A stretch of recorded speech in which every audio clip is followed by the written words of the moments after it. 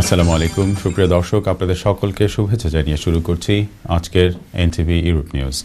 সাথে আছি আমি শামসুল তালুকদার। সংবাদের শুরুতেই জানিয়ে দেব আজকের প্রধান শিরোনামগুলো। করোনা সংক্রমণের নতুন ঢেউ আঘাত এনেছে ইউরোপ জুড়ে। বিশ্ব স্বাস্থ্য সংস্থার উদ্বেগ, মার্চ নাগাদ 5 লক্ষ মানুষের মৃত্যুর আশঙ্কা। অস্ত্র তৈরির প্রতিযোগিতা এশিয়া অঞ্চলকে যুদ্ধের দিকে নিয়ে যেতে পারে, মার্কিন গণমাধ্যম সিএনএন-এর আশঙ্কা প্রকাশ। বিজয়ের 50 বছর উদযাপন উপলক্ষে বাংলা প্রেস ক্লাব বার্মিংহাম মিডল্যান্ডসের আয়োজনে যুক্তরাজ্যের সাউথ শিল্ডে একটি রোড শো অনুষ্ঠিত।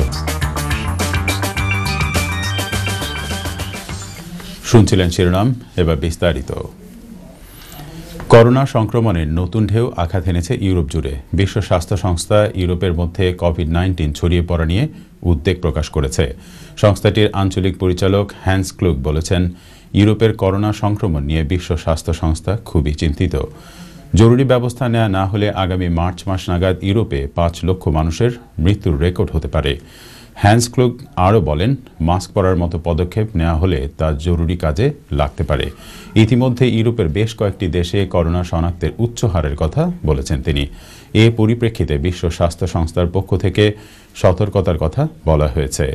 এদিকে করোনা সংক্রমণ বাড়তে থাকায় আগামী সোমবার থেকে ইউরোপের দেশ অস্ট্রিয়ায় পুরোপুরি লকডাউন শুরু করতে যাচ্ছে।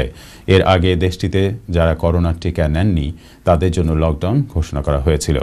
সংবাদ মাধ্যম বিবিসি জানিয়েছে, অস্ট্রিয়ার চ্যান্সেলর আলেকজান্ডার শ্যালেনবার্গ বলেছেন, দেশটিতে পূর্ণ লকডাউন 20 দিন চালু থাকবে। আগামী বছরের 1 ফেব্রুয়ারি থেকে টিকা নিতে আইনি বাধ্যবাধকতা আরোপ করতে যাচ্ছে দেশটি। ইউরোপের আরেক দেশ স্লোভানিয়ার প্রধানমন্ত্রী এডওয়ার্ড হেগার আগামীকাল থেকে টিকা না নেওয়া লোকজনের জন্য লকডাউন ঘোষণা দিয়েছেন। চেক প্রজাতন্ত্রও বিভিন্ন ধরনের বিধিনিষেধ আরোপ করেছে। নেদারল্যান্ডসের আংশিক লকডাউন শুরু করেছে। জার্মানিও টিকা না নেওয়া লোকজনের মধ্যে কঠোর বিধিনিষেধ জারি করতে সম্মত হয়েছে। গতকাল শুক্রবার যুক্তরাজ্যে একদিনে 44,242 জনের করোনা শনাক্ত করা গেছে। দেশটির সরকার ক্রমাগত বলে আসছে তাদের নতুন করে লকডাউনের কোনো পরিকল্পনা নেই। তবে করোনা সংক্রমণ ঠেকাতে কঠোর বিধিনিষেধের পথে হাঁটতে হতে পারে বলে মনে করছেন বিশেষজ্ঞরা। অস্ত্র তৈরির প্রতিযোগিতা এশিয়া অঞ্চলকে যুদ্ধের দিকে নিয়ে যেতে পারে, মার্কিন গণমাধ্যম সিএনএন এ প্রতিবেদনে এমন আশঙ্কা প্রকাশ করা হয়েছে। বিস্তারিত দেখুন রিপোর্টে।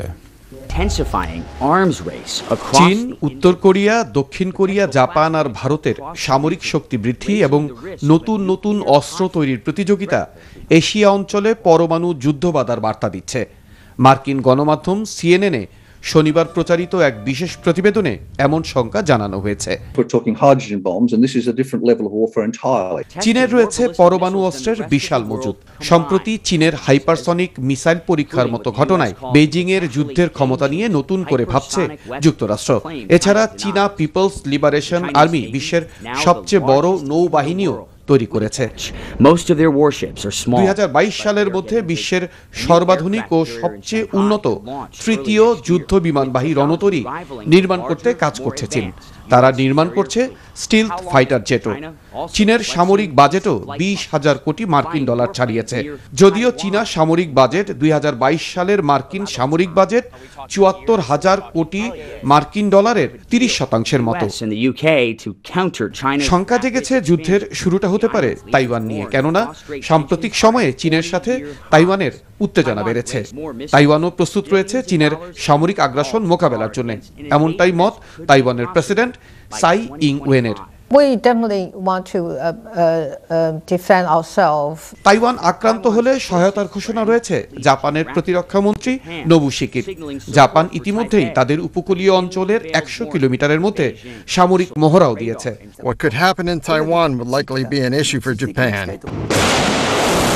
যদিও উত্তর কোরিয়ার ব্যালাস্টিক ক্ষেপণাস্ত্র হামলার ঝুঁকিও তারা বিবেচনায় রেখেছে। এদিকে দক্ষিণ কোরিয়া গত মাসে নতুন ধরনের ক্ষেপণাস্ত্রের সফল পরীক্ষা চালিয়েছে, উন্নত করেছে পরমাণু অস্ত্রের সাবমেরিনগুলো। তাতে সহায়তা দিচ্ছে যুক্তরাষ্ট্র। এছাড়া দক্ষিণ চীন সাগরে কৃত্রিম দ্বীপ নিয়ে প্রতিবেশী দেশগুলোকে যুদ্ধে জড়াতে পারে চীন। এশিয়ার আরেকটি যুদ্ধপ্রবণ অঞ্চল বলা হচ্ছে হিমালয় অঞ্চল। এই অঞ্চলে চীনের সাথে বিরোধপূর্ণ সীমান্তে সামরিক শক্তি বাড়াচ্ছে ভারত। এছাড়া পাকিস্তানের সাথেও তাদের দীর্ঘদিনের বিরোধ অমীমাংসিত রয়েছে। Those arms races like that is certainly a difficult path. যুদ্ধের দামামা যতই বাজুক, জয় পাবে রাজনৈতিক সংলাপ, এমনটাই প্রত্যাশা। রানা মঞ্জুর, NTV ইন্টারন্যাশনাল ডেস্ক। বিজয়ের 50 বছর উদযাপন উপলক্ষে বাংলা প্রেস ক্লাব বার্মিংহাম মিডল্যান্ডসের আয়োজনে যুক্তরাজ্যের সাউথ শিল্ডে একটি রোড শো অনুষ্ঠিত হয়েছে। রোড শোতে স্থানীয় ব্রিটিশ বাংলাদেশি কমিউনিটির সাথে যুক্তরাজ্যের প্রবাসী মুক্তিযোদ্ধা এবং তাদের সংগ্রামী কার্যক্রমের বিষয়ে আলোচনার পাশাপাশি বার্মিংহামে আগামী 12ই ডিসেম্বর অনুষ্ঠিত হতে যাওয়া স্বাধীনতার সুবর্ণ জয়ন্তী অনুষ্ঠানের বিষয়ে তাদের মতামত সংগ্রহ করা হয়। বিস্তারিত দেখুন আমাদের ব্যুরো প্রধান ফারস আহমেদ চৌধুরীর ডেস্ক রিপোর্টে। আগামী 12ই ডিসেম্বর বার্মিংহামে বাংলাদেশের মহান বিজয় দিবসের 50তম বছর পূর্তি উপলক্ষে বিভিন্ন শহরের ধারাবাহিকতায় ইংল্যান্ডের নর্থে বসবাসরত বাঙালি কমিউনিটির বিভিন্ন স্তরের কমিউনিটি, সামাজিক ও সাংস্কৃতিক নেতৃবৃন্দদের নিয়ে সাউথ শিল্ডে আয়োজিত রোড শোতে বাংলা প্রেস ক্লাবের পক্ষ থেকে বিজয় দিবসের বিভিন্ন কর্মসূচি তুলে ধরা হয়।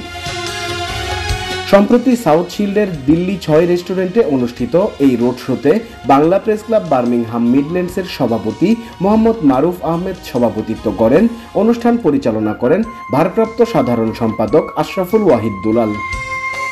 শুরুতেই বাংলা প্রেস ক্লাব বার্মিংহাম মিডল্যান্ডসের সদস্যরা বার্মিংহামে অনুষ্ঠিতব্য বিজয় দিবসের বিভিন্ন তথ্য উপস্থিত অতিথিদের সামনে তুলে ধরেন। এ সময় বক্তব্য রাখেন বাংলা মেইল পত্রিকার সম্পাদক সৈয়দ নাসির আহমেদ, NTV ইউরোপের ব্যুরো প্রধান ফারসু আহমেদ চৌধুরী, বাংলা ভয়েস পত্রিকার সহকারী সম্পাদক জিয়া তালুকদার, স্বাধীন দেশ পত্রিকার সম্পাদক ওবায়দুল কবির খোকন, ATN বাংলা ইউকের মিডল্যান্ডস প্রতিনিধি বদরুল আলম, NTV ইউরোপের এডিটর মোহাম্মদ ইকবাল এবং সাউথ শিল্ড প্রতিনিধি জাবেদ আহমদ। রোড শো সম্পন্ন করে আজকে এখানে সাউথ শিল্ডে আমরা সমাপ্ত করলাম। আমরা বিভিন্ন জায়গা থেকে আমরা যেভাবে উৎসাহ উদ্দীপনা পাচ্ছি মানুষের মধ্যে থেকে, সত্যি আমরা এই আগামী 12ই ডিসেম্বরের যে প্রোগ্রাম রয়্যাল সুইটে হচ্ছে সেখানে মানুষের ব্যাপক উপস্থিতি আমরা আশা করছি। রোড শোতে অংশ নেওয়া স্থানীয় বাংলাদেশি কমিউনিটি এই মহৎ উদ্যোগকে স্বাগত জানিয়ে বিজয় দিবস অনুষ্ঠানের বিষয়ে তাদের মতামত ব্যক্ত করেন। কমিউনিটির পক্ষে বক্তব্য রাখেন নর্থ ইস্ট আওয়ামী লীগ সহসভাপতি আশিক মিয়া, বিশিষ্ট ব্যবসায়ী খালিদ মিয়া Walid, greater Sylhet north east জোনের ট্রেজারার শফিকুল বারী জিয়াউল, সাউথ শিল আওয়ামী লীগ সভাপতি জিবিস আহমেদ জিম্মাদার, সান্ডারল্যান্ড আওয়ামী লীগ সাংগঠনিক সম্পাদক জসিমউদ্দিন, নিউক্যাসেল আওয়ামী লীগ সাধারণ সম্পাদক আয়াসুল করিম, চ্যানেল এস প্রতিনিধি শাহান চৌধুরী, দিল্লি 6 রেস্টুরেন্টের পরিচালক শাহ লালন আমিন এবং মনির হোসেন, নূর আহমেদ কিনু প্রমুখ। We are really honored to host this event. It's a great privilege to welcome the Bangla Press Club to Delhi 6 and South Shields, and it's an excellent initiative that this took to recognize the huge contribution of our elders during the 1971 Liberation War. তারা এই সময় আশা ব্যক্ত করেন Bangla press ক্লাবের মাধ্যমে আগামীতে ব্রিটেনে সঠিকভাবে মুক্তিযুদ্ধের সঠিক সংগঠকদের নামের তালিকা তৈরি এবং সম্মাননা প্রদান করা হবে। অনেক অনেক ধন্যবাদ। এবং আমি নিজে যাইমু, আমার বাংলা কিনুমিয়া শাসকুল থেকে যাইব। আমরা টেবিল বুক করছি। আমি উদাত্ত আহ্বান জানাই আমরা নর্থ ইস্ট যারা বাংলাদেশি হল আছেন যারা পারেন 12 তারিখ এটা অনুষ্ঠান হইব, দিনও 12টার সময় আরম্ভ হইব। খুবই এটা ভালো একটা উদ্যোগ এবং এটা আপনার দায়িত্ব না, এটা আমরা ইংল্যান্ডবাসী যারা আছে বাঙালি প্রত্যেকের দায়িত্ব। আমরা প্রত্যেকের দায়িত্ব আমরা অনুরোধ করবো এই যে 12 তারিখ ডিসেম্বরের প্রত্যেক উপস্থিত থাকার। বাংলাদেশি মুক্তিযুদ্ধের ক্ষেত্রে অর্থ দিয়ে সহযোগিতা করেছে, সাপোর্ট দিয়ে সহযোগিতা করেছে, বিভিন্ন ক্ষেত্রে যারা সহযোগিতা করেছে তাদেরকে এটা যে সম্মাননা দিবেন, সেই জন্য আমরা আপনাদেরকে এই বিশেষ করে বাংলা প্রেস ক্লাব মিডল্যান্ডসকে অসংখ্য ধন্যবাদ, অভিনন্দন জানাচ্ছি। বার্মিংহামে আগামী 12ই ডিসেম্বর অনুষ্ঠিত হতে যাওয়া স্বাধীনতার সুবর্ণ জয়ন্তী অনুষ্ঠানে উপস্থিত হয়ে এই অনুষ্ঠানকে সফল করার জন্য আয়োজকগণ সবাইকে অনুরোধ করেন। Desk report, NTV Europe. দর্শক, এবার কমিউনিটি প্রসঙ্গ। সাবেক প্রধানমন্ত্রী ও বিএনপি চেয়ারপারসন বেগম খালেদা জিয়ার আশু রোগ মুক্তি কামনায় এক দোয়া ও মিলাদ মাহফিলের আয়োজন করেছে রোম মহানগর বিএনপি। এ সময় উপস্থিত নেতৃবৃন্দ বলেন, বেগম খালেদা জিয়ার জীবন মৃত্যুর সন্ধিক্ষণে এমন সময়ে তার সঠিক চিকিৎসা নিয়ে নোংরা রাজনীতি করা ঠিক হচ্ছে না সরকারের। বিএনপির নেত্রীর অসুস্থতা ও চিকিৎসাকে সরকার গুরুত্ব দিচ্ছে না বলে অভিযোগ করে তারা প্রয়োজনে দেশের বাইরে নিয়ে বেগম খালেদা জিয়ার উন্নত চিকিৎসা নিশ্চিত করারও দাবি জানান। ইতালি থেকে সহকর্মী মোহাম্মদ আফজাল হোসেন রোমানের তথ্যচিত্রে দেখুন রিপোর্টটি। একে জীবিত করে দিবে সেটা আল্লাহ পারেন, সেই বিশ্বাস। এভারকেয়ার হাসপাতালে চিকিৎসাধীন সাবেক প্রধানমন্ত্রী বেগম খালেদা জিয়ার সুস্থতা কামনায় এক দোয়া ও মিলাদ মাহফিলের আয়োজন করেছে রোম মহানগর বিএনপি। গতকাল বাদ মাগরিব প্রেনেস্তিনা মক্কি মসজিদে রোম মহানগর বিএনপির সভাপতি হুমায়ুন কবিরের আহ্বানে ইতালি বিএনপির সম্মানিত সদস্য আমির হোসেন মোল্লার পরিচালনায় এ সময় আরও উপস্থিত ছিলেন ইতালি বিএনপির বর্ষিয়ান নেতা হাসানুজ্জামান কামরুল, সাবেক সাধারণ সম্পাদক খন্দকার নাসির উদ্দিন, সহসভাপতি অ্যাডভোকেট কামরুজ্জামান, সহ সাংগঠনিক সম্পাদক সিরাজুল ইসলাম মৃধা, ধর্ম বিষয়ক সম্পাদক আবুল কালাম আজাদ, আন্তর্জাতিক বিষয়ক সম্পাদক সিরাজ পঞ্চায়েত, ইতালি শ্রমিক দলের সভাপতি নুরুল আফসার, যুবদল ইতালি শাখার সভাপতি মাহমুদুল হাসান সহ বিএনপির অঙ্গ ও সহযোগী সংগঠনের সিনিয়র নেতৃবৃন্দ। সবাইকে আমাদের দেশনেত্রী খালেদা জিয়ার সুস্থতার দোয়া কামনা করে আপনারা যারা এখানে উপস্থিত হয়েছেন সবাইকে ধন্যবাদ। আমার মারতো না বেশি ভালোবাসি খালেদাকে, তাই ওনার কথা শুনে আর রইতে পারিনি, যার কারণ মিলাদের আয়োজন করেছি। এ সময় উপস্থিত নেতৃবৃন্দ সংক্ষিপ্ত বক্তব্যে সাবেক প্রধানমন্ত্রী বেগম খালেদা জিয়ার রোগ মুক্তি কামনায় সকলের নিকট দোয়া কামনা করেন এবং পাশাপাশি তারা খালেদা জিয়ার চিকিৎসা নিয়ে বর্তমান সরকার অবহেলা করছে বলেও অভিযোগ করেন। চিকিৎসা করার জন্য জার্মানি পাঠিয়েছিল, ফাঁসির আসামিকে যার চিকিৎসা করে জার্মানি। আজকে বেগম খালেদা জিয়া একজন সেনাবাহিনী প্রধানের স্ত্রী, একজন মুক্তিযোদ্ধার স্ত্রী, একজন প্রেসিডেন্টের স্ত্রী, দুইবার তিনবার তিনটি সংসদের প্রধানমন্ত্রী, তিনটি সংসদের বিরোধী দলের নেত্রী, কিন্তু তাকে আজকে কি করছে? আজকে চিকিৎসা করতে দেওয়া হচ্ছে না। অথচ পরিশেষে অসুস্থ বেগম খালেদা জিয়ার সুস্থতা কামনা এবং শহীদ রাষ্ট্রপতি জিয়াউর রহমান সহ তার ছেলে আরাফত রহমান কুকুর আত্মার শান্তি ও বিএনপির ভারপ্রাপ্ত চেয়ারম্যান তারেক রহমানের দীর্ঘায়ু কামনায় এক বিশেষ দোয়া ও মোনাজাত করা হয়। ইতালি থেকে Mohammad Afzal Hossain Roman, NTV Europe. মুসলিম জননেতা মৌলানা আব্দুল হামিদ খান ভাসানীর ৪৫তম মৃত্যুবার্ষিকী উপলক্ষে আলোচনা সভা অনুষ্ঠিত হয়েছে। ভাসানী পরিষদ ইউকের উদ্যোগে গত ১৮ নভেম্বর বৃহস্পতিবার পূর্ব লন্ডনের রমফোর্ডস্থ একটি রেস্টুরেন্টে মুসলিম জননেতার স্মরণে এই সভার আয়োজন করা হয়। সভায় সভাপতিত্ব করেন সংগঠনের সভাপতি শহীদ সিদ্দিকী এবং পরিচালনা করেন সাধারণ সম্পাদক মোহাম্মদ ইকবাল হোসেন। সভায় প্রধান বক্তা হিসেবে বক্তব্য রাখেন বিশিষ্ট রাজনৈতিক ও সাংস্কৃতিক গবেষক বীর মুক্তিযোদ্ধা আবুল কাশেম এবং প্রধান অতিথি হিসেবে উপস্থিত ছিলেন বাসসের সাবেক চিফ এডিটর বীর মুক্তিযোদ্ধা গাজীউল হাসান খান। অনুষ্ঠানে আরও বক্তব্য রাখেন বাংলাদেশ গণতান্ত্রিক পার্টির চেয়ারম্যান অ্যাডভোকেট আবদুল্লাহ আল মামুন, সাবেক ছাত্রনেতা ডক্টর আখতার সোবহান, সাংবাদিক শেখ মোজাম্মেল হোসেন কামাল, অনিন্দ অলি, বাবুল খন্দকার, কুইন মেরি ইউনিভার্সিটির lecturer Mrs Laili Uddin, MMR Monowar সহ অনেকেই। সভায় বক্তারা মৌলানা আব্দুল হামিদ খান ভাসানীর দর্শন ও রাজনৈতিক কর্মকাণ্ডের বিভিন্ন দিক উল্লেখ করে বলেন, কৃষক, শ্রমিক, মেহনতি, খেটে খাওয়া মানুষের কল্যাণে আজীবন আপোষহীনভাবে কাজ করে গেছেন ভাসানী। বক্তারা মৌলানা সাহেবকে বাংলাদেশের রাজনৈতিক গুরু আখ্যায়িত করে ভাসানীকে নতুন প্রজন্মের মাঝে তুলে ধরার উপর গুরুত্ব আরোপ করে ভাসানী একাডেমি নামে একটি প্রতিষ্ঠান গড়ে তোলার প্রস্তাব করেন। বাংলাদেশ আওয়ামী যুবলীগের ৪৯তম প্রতিষ্ঠা বার্ষিকী যৌথভাবে পালন করেছে বার্মিংহাম ও ওয়েস্ট মিডল্যান্ডস শাখা আওয়ামী যুবলীগ। বার্মিংহাম থেকে আমাদের ব্যুরো প্রধান ফারসু আহমেদ চৌধুরী জানান, MT ক্যাটারিংয়ের হলরুমে আয়োজিত আলোচনা সভা ও সাংস্কৃতিক অনুষ্ঠানের সভাপতিত্ব করেন বার্মিংহাম যুবলীগের সভাপতি এমদাদুর রহমান সুয়েজ। বার্মিংহাম যুবলীগের যুগ্ম সাধারণ সম্পাদক শ্যামল আহমদ এবং ভারপ্রাপ্ত সাধারণ সম্পাদক নুরুল আলমের যৌথ পরিচালনায় উক্ত সভায় প্রধান অতিথি হিসেবে উপস্থিত ছিলেন যুক্তরাজ্য আওয়ামী লীগের বিজ্ঞান ও প্রযুক্তি বিষয়ক সম্পাদক মিসবাউর রহমান। বিশেষ অতিথি বার্মিংহাম আওয়ামী লীগের সাধারণ সম্পাদক মাহবুব চৌধুরী মাখন, মিডল্যান্ডস আওয়ামী লীগের সাধারণ সম্পাদক নুর ইসলাম বেলাল। এ সময় অন্যান্যের মধ্যে আরও বক্তব্য রাখেন আওয়ামী লীগ নেতা এনামুল হক খান নেপা, আবুল হোসেন, সাইফুল আলম, শ্রমিক লীগের সভাপতি রহমত আলী, রুহুল আমিন, মুস্তাফিজুর রহমান, দীপু শেখ সহ অনেকেই। বক্তারা বলেন, জাতির পিতা বঙ্গবন্ধু শেখ মুজিবুর রহমানের নির্দেশে মুক্তিযুদ্ধের অন্যতম সংগঠক শেখ ফজলুল হক মনি এ সংগঠনটি প্রতিষ্ঠা করেছিলেন। বঙ্গবন্ধুর আদর্শের অসাম্প্রদায়িক, গণতান্ত্রিক ও শোষণমুক্ত বাংলাদেশ প্রতিষ্ঠার সংগ্রামে যুব সমাজকে সম্পৃক্ত করার লক্ষ্য নিয়ে সংগঠনটি আওয়ামী যুবলীগ প্রতিষ্ঠিত হয়। দর্শক, সময় হলো একটি বিজ্ঞাপন বিরতির। ফিরে এসে থাকছে সিলেট অফিস থেকে পাঠানো তথ্য ও ছবি নিয়ে সংবাদ প্রতিদিনের সিলেট। এক বর্ণাঢ্য আয়োজনের মধ্য দিয়ে সিলেটের ফেন্সুগঞ্জে আবহ সোশ্যাল ওয়েলফেয়ার অর্গানাইজেশনের দ্বিতীয় প্রতিষ্ঠাবার্ষিকী পালিত হয়েছে। 19 নভেম্বর শুক্রবার সকাল 10টা থেকে সন্ধ্যা পর্যন্ত স্থানীয় একটি কমিউনিটি সেন্টারে প্রতিষ্ঠাবার্ষিকী পালন করে এই সংগঠনটি। সিলেটের ফেন্সুগঞ্জ থেকে আমাদের সহকর্মী মোহাম্মদ দেলোয়ার হোসেন পাপ্পুর তথ্য ও ভিডিও চিত্রে দেখুন বিস্তারিত। আবহ, আমরা বড় হব, তবে কাউকে ছোট করে নয়। এই স্লোগান নিয়ে সমাজের প্রয়োজনে 2019 খ্রিস্টাব্দের 19 নভেম্বর যাত্রা শুরু করে আবহ সোশ্যাল ওয়েলফেয়ার অর্গানাইজেশন। 19 নভেম্বর শুক্রবার তৃতীয় বর্ষে পা রাখল সিলেটের ফেঞ্চুগঞ্জে উদীয়মান তরুণদের সামাজিক এই সংগঠনটি।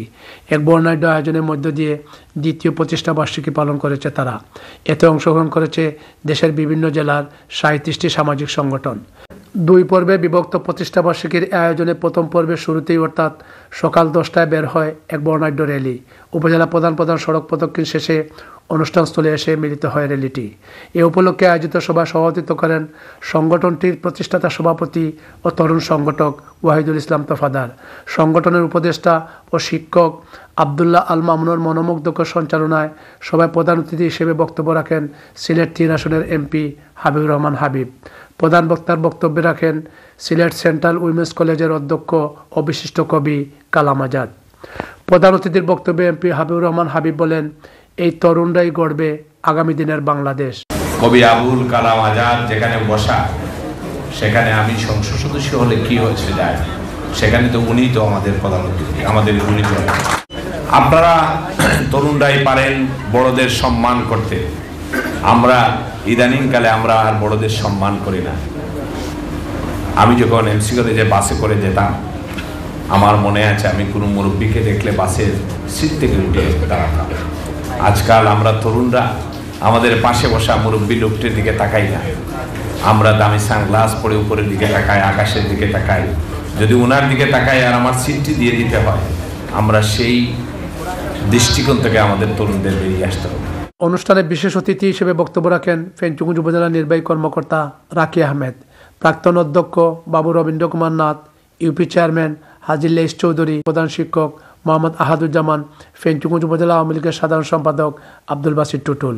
আকাশে 2 ধরনের পাখি আমরা দেখি, একটার নাম শকুন, এখন দেখা যায় না। একটা পাখি আছে, বাংলায় বলি স্বর্ণইগল। স্বর্ণইগল কারা? আবহের সদস্য যারা, এদের বেশি আকাশে। অন্যান্যদের মধ্যে বক্তব্য রাখেন ও উপস্থিত ছিলেন শিক্ষক মোহাম্মদ মাহবুবুল আলম, নুরুল ইসলাম তফাদার, সাংবাদিক তাজুল ইসলাম বাবুল। বিকেলে অনুষ্ঠিত দ্বিতীয় পর্বে ছিল দেশের বিভিন্ন জেলা থেকে আগত সংগঠনগুলোর প্রতিনিধিদের পরিচিতিমূলক বক্তব্য, প্রতিষ্ঠাবার্ষিকীর কেক কাটা, আনন্দ কুপন বিতরণ ও raffle draw. Mohammad Delwar Hossain Pappu, NTV Europe, Fenchuganj, Sylhet. প্রতি বছরের ন্যায় সিলেট বিভাগে শীতবস্ত্র বিতরণের উদ্যোগ নিয়েছে সহপাঠী SSC 1988 সিলেট বিভাগ নামে একটি আর্থসামাজিক সংগঠন। এরই ধারাবাহিকতায় 19 নভেম্বর শুক্রবার বিকেল 4টায় সিলেটের ফেঞ্চুগঞ্জ উপজেলার মণিপুর চা বাগানে দরিদ্র জনগোষ্ঠীর কমলমতি শিশুদের মাঝে শীতবস্ত্র বিতরণ করেছেন এ সংগঠন ফেঞ্চুগঞ্জের সহপাঠীরা। সিলেটের ফেঞ্চুগঞ্জ থেকে আমাদের সহকর্মী মোহাম্মদ দেলোয়ার হোসেন পাপ্পুর পাঠানো তথ্য ও ভিডিও চিত্রে দেখুন বিস্তারিত। খুশির যেন শেষ নেই তাদের, পরম আনন্দে পড়ছে শীতের জামাগুলো।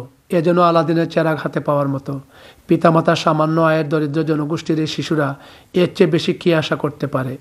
বলছিলাম সিলেটের ফেঞ্চুগঞ্জ উপজেলার মণিপুর চা বাগানের দরিদ্র শ্রমিক সন্তানদের কথা। এবারে শীতের শুরুতেই শীতবস্ত্র নিয়ে পাশে এসে দাঁড়ালো সহপাঠী SSC 1988 সিলেট বিভাগ নামে একটি আর্থসামাজিক সংগঠন। 19 নভেম্বর শুক্রবার বিকেল 4টায় মণিপুর চা বাগানের পূজা মণ্ডপে শিশুদের হাতে শীতবস্ত্র তুলে দেন সংগঠনের ফেঞ্চুগঞ্জের সহপাঠীরা। পরম আনন্দে জামাগুলো পরতে দেখা যায় কোমলমতি শিশুদের। 2 দফায় বাগানের প্রায় 6 শতাধিক শিশুদের হাতে তুলে দেওয়া হয় শীতের এই জামাগুলো। আমি শীতের কাপড় পেয়ে আমি খুব খুশি। আমি শীতের কাপড় পেয়েছি, আমি অনেক খুশি। এ সময় উপস্থিত ছিলেন বাগানের অ্যাসিস্ট্যান্ট ম্যানেজার আল মুহিত শেখ, সংগঠনের অ্যাডমিন নাসিমুল করিম, মোহাম্মদ দেলওয়ার হোসেন, হুসেন আহমদ জুয়েল, বিলাল হোসেন, জাকির হোসেন, খালেদ আহমেদ, মুজিবুর রহমান ও সংগ্রাম নাথ। হ্যাঁ, সবাইকে ধন্যবাদ। আমরা সিলেট সহপাঠী 88 সিলেট বিভাগীয় পর্যায় থেকে আমাদের শীতবস্ত্র বিতরণ চলতেছে দীর্ঘদিন যাবৎ। আমরা ফেঞ্চুগঞ্জের যারা 88 ব্যাচের ব্যাচমেটরা আছি, আমরা আজকে এখানে মণিপুর চা বাগানে বিতরণ করলাম এবং আমাদের এই ধারা অব্যাহত থাকবে সারা দেশব্যাপী। সহপাঠী 1988 এসএসসি সিলেট বিভাগকে অসংখ্য ধন্যবাদ যে তারা তাদের এই মহৎ উদ্যোগে তারা মণিপুর চা বাগানের শ্রমিক সন্তানদেরকে শীতবস্ত্র প্রদান করেছে। বাগানের এই দরিদ্র শিশুদের মাঝে আজকে যে শীতবস্ত্র বিতরণ করা হলো, কিছুটা হলেও শীত নিবারণে এগিয়ে এসেছে সহপাঠী 1988 সিলেট বিভাগ। তাদের অগ্রযাত্রা সফল হোক। Mohammad Delwar Hossain Pappu, NTV Europe, Fenchuganj, Sylhet. দর্শক, সংবাদ শেষ করব তার আগে জানিয়ে দিচ্ছি শিরোনাম আরও একবার। করোনা সংক্রমণের নতুন ঢেউ আঘাত এনেছে ইউরোপ জুড়ে। বিশ্ব স্বাস্থ্য সংস্থার উদ্বেগ, মার্চ নাগাদ 5 লক্ষ মানুষের মৃত্যুর আশঙ্কা। অস্ত্র তৈরির প্রতিযোগিতা এশিয়া অঞ্চলকে যুদ্ধের দিকে নিয়ে যেতে পারে, মার্কিন গণমাধ্যম CNN-এর আশঙ্কা প্রকাশ। এবং বেগম খালেদা জিয়াকে মুক্ত করতে দলের সব নেতা কর্মী সর্বোচ্চ ত্যাগ স্বীকার করতে প্রস্তুত, বলেছেন বিএনপির মহাসচিব মির্জা ফখরুল ইসলাম আলমগীর।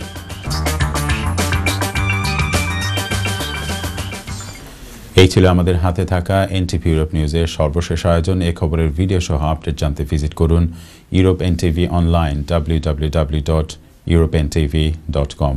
সাথে থাকার জন্য সবাইকে ধন্যবাদ। আল্লাহ হাফেজ।